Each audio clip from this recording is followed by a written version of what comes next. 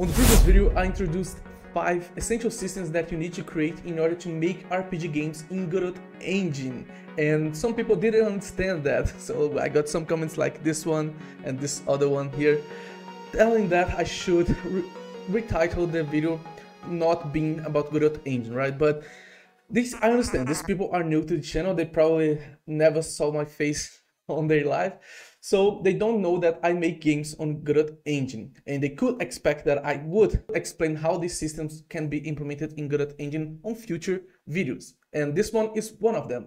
In this video, we are going to talk about how we can implement the interaction system, the first system that I introduced on this other video.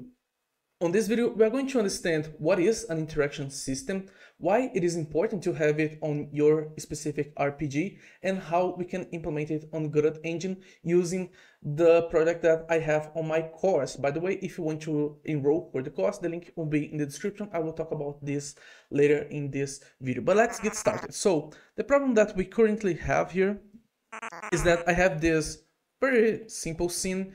And here on the level, I have this headquarter. And if we go into this headquarter scene, we can see that I have this interaction panel in which the player can choose if they want to repair the spaceship, if they want to save the game, or if they want to load the game, or if they want to save the game. By the way, if you want to know how you can make a saving system, I'm going to make a video about that as well. So if this video is already recorded, I'll put it on the card, on the recommendation card. Otherwise, subscribe to the channel and wait a little bit because I will create this video. But I digress. What we have here also is that we have these animations telling the player that there is an interaction available with this specific object. So it displays the name of the object, an interaction aura, as I like to call, and the other animation hides both of these visual elements, of these graphic elements, right? But nothing happens in the game itself because, well, there is nothing triggering this behavior. So if I get close to this headquarter, nothing happens, right? So let me embed this scene here. Okay, so what we are going to do here is to create the interaction system. So let's understand what the interaction system is. Think about it as a two-way system where we have an active object and a passive object. The active object looks for this passive object, trying to identify if this passive object is within its boundaries, right? So we can use an area 2D for that, because the area 2D we can create with collision shapes. We can create an area that will detect when another area 2D gets inside this area, and we can handle that. So this part of the system is already built for us.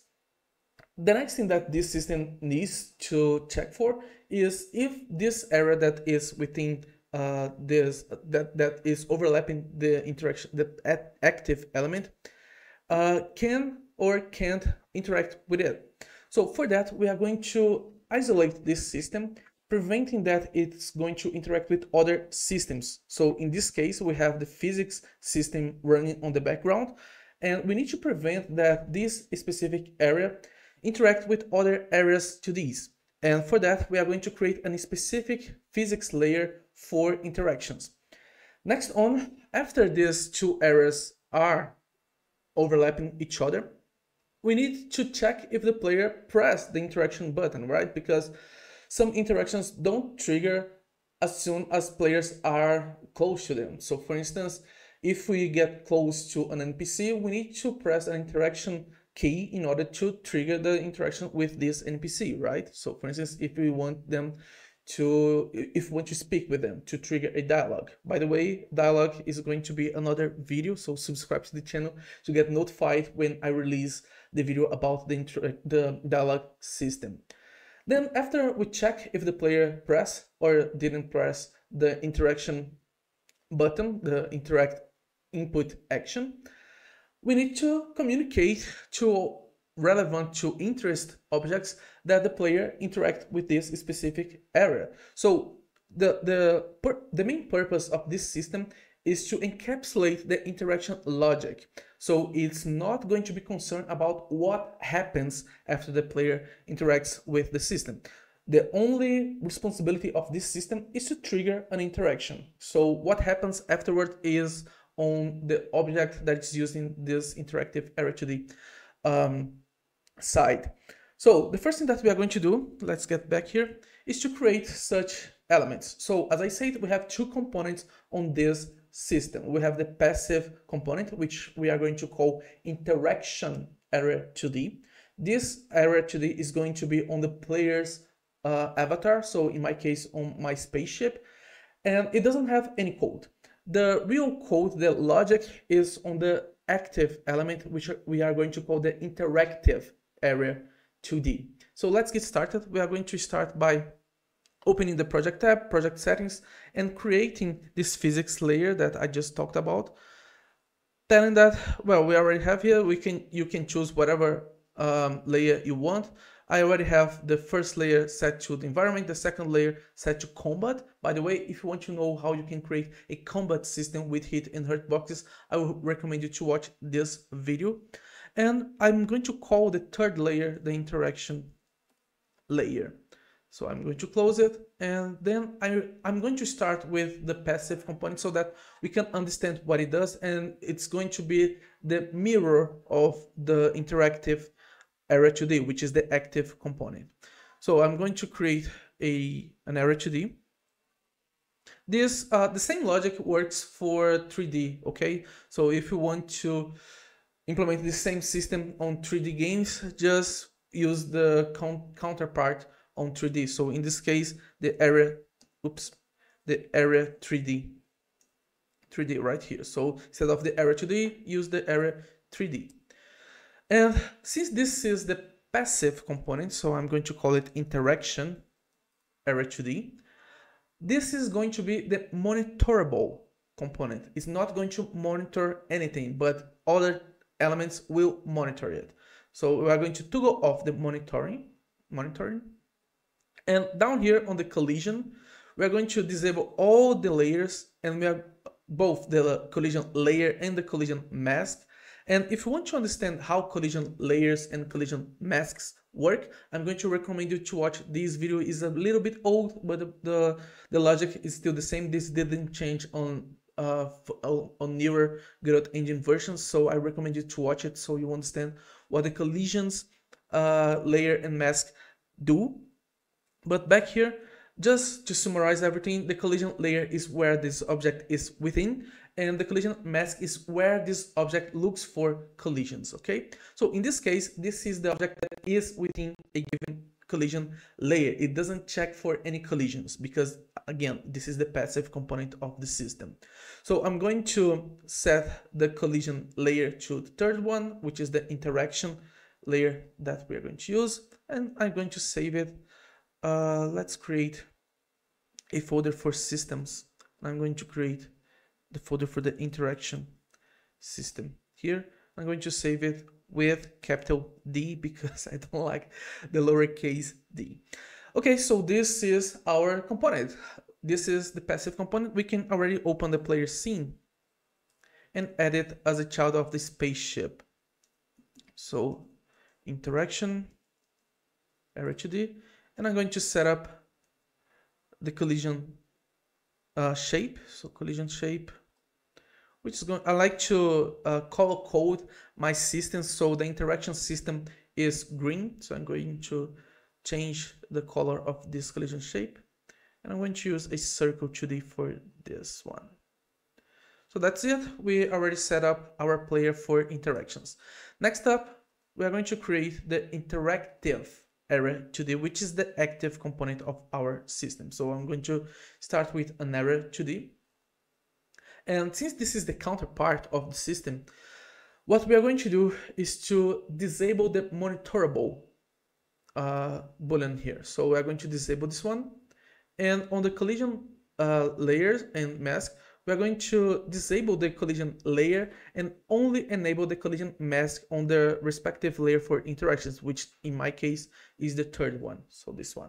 I'm going to save it as I'm going to rename it to interactive array2d and save it alongside with the interaction array2d. So the next thing that we are going to do is to finally work with the logic itself. So I'm going to add a script, save it as interactive array2d, create, and I'm going to give it a class name, interactive array2d. And the first thing that we are going to do is to export a variable that's going to allow us to set the proper interaction action if we want to change the default one. So by default, it's going to be called interact. So if you want to change this this interaction input action, you can go to project settings, input map. In my case, I already have this interact, which is a bundle of a group of some keys and the joypad button as well. So we have the E, F, and C key being mapped to this action, but you can set up however you want. Just remember the name of this input action, in my case is interact, so you can use right here. So interact input action, it's going to be by default interact. Okay, the next thing that we are going to do is to connect the area entered and the area exited signals to this interactive array2d, so that we can rely on the built-in overlapping system to trigger our next events. So area entered, area exited. And what we are going to do here is to enable and disable the unhandled input processing based on whether the player is within this specific interactive array2d or not. Why are we going to do that? Because if we don't enable and disable the unhandled input processing, whenever the player presses the interact input action, is going to trigger the interact logic on every other interactive array2ds. So to prevent that, we are going to constrain them, making so that they will only process inputs if they detect that the interaction array2d is overlapping with it. So let's come back here. Let's create some signals to communicate that these three events happened. The player, it has an interaction available. The interaction is not available anymore, so it's unavailable, and the player interacted. So signal, interaction available, interaction unavailable. Oops, let me copy paste that. Unavailable and interaction or interacted. Okay, so this is where our system is going to output. This is where our system is going to communicate to other objects that the respective goal of the system was achieved. It detects an interaction within its boundaries. So to do that, the first thing that we are going to set up is on the ready callback, we are going to turn off the unhandled input, exactly to prevent that every instance of the interactive array2d start processing inputs. So by default, they will start not processing any inputs. So set unhandled input false. And on the unhandled, inside the unhandled input logic, so unhandled input, we're going to check if event is action pressed. This action right here, so I have a typo, so let's change that. If this happened, we're going to emit the interacted signal. Interacted dot emit. Is this correct? Okay, so interacted. Let's change that. Okay, next up, based on whether the player got inside this error or exited this error, we're going to turn this input process handling on or off. So let's do that. It's going to be on when players entered and off when players exit this area. And right down here, we can also emit these both signals respectively. So interaction available dot emit, interaction unavailable dot emit, and that's it. We already have our input, our interaction system on place. Next up, we are going to use this interactive array2d on the interactive object that we want, on the object that we want to turn interactive. So as you can see, this is very abstract, so this allows us to make anything, any object in our game world an interactive object just by instancing this class inside of them. So let's do that. I'm going to come back to the headquarters. This is where we have our interactions. So I'm going to add the interactive array2d as a child, and I'm going to add this collision shape, and I'm going to use a circle shape. Set this to green, and it will be right about here. So save, and well, what we are going to do now is to connect this interaction available and unavailable signals on this animation player so that it plays the height interface and the display interface animations accordingly. So let's do that. Interaction available, so animation player is this one right here. Okay, so we are going to connect it to the play method, and we are going to pass a necessary argument telling it to play the display interface animation. And when the interaction is not available anymore, what is it here? We are going to play the height interface.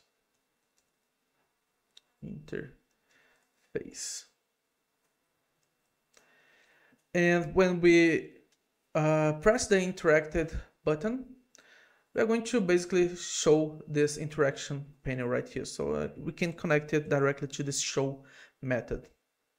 So this is what's going to happen. Okay, so let's save and test it now. Just let me just make sure that, yeah, so we have this volume right about here, just so we don't get deaf. So let's try this out. And if I press, there we have it, the interaction panel. And if I press again, the interaction panel disappears because we are toggling it on and off. And if I get outside of the interaction array2d, interactive array2d, the interface disappears.